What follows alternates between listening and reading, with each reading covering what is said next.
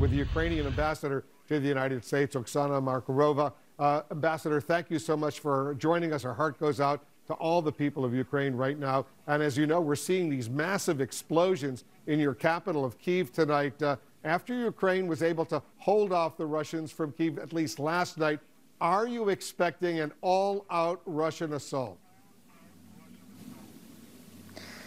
Well, yes, thank you for having me here, and thank you for spreading the truth about what's going on.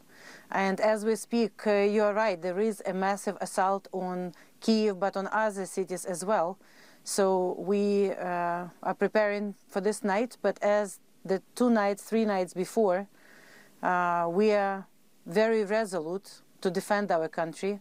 And there will be next day tomorrow, and Ukraine will continue defending itself. I'm sure you will. What are you hearing, Ambassador, from your leadership, the government in Kyiv, the Ukrainian leadership, about the current battle?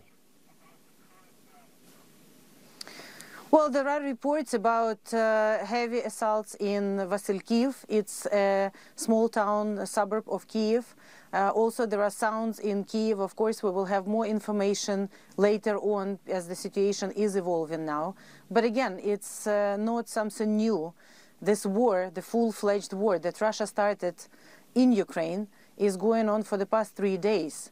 And we see that they are targeting not only military, as they lie publicly on the Russian TV, but essentially targeting many civilian objects, hospitals, orphanages, just simple apartment buildings. I mean, it's horrifying. President Zelensky, your president, says Ukrainians are never going to give up. Is Ukrainian resolve only strengthening right now amid this massive Russian attack? I have to tell you, that the spirit in Ukraine is very strong. So yes, we are very peaceful people. We never attacked anyone. We did everything possible during the past 8 years after Russia attacked us in 2014 and illegally occupied Crimea and some parts of Donetsk and Lugansk.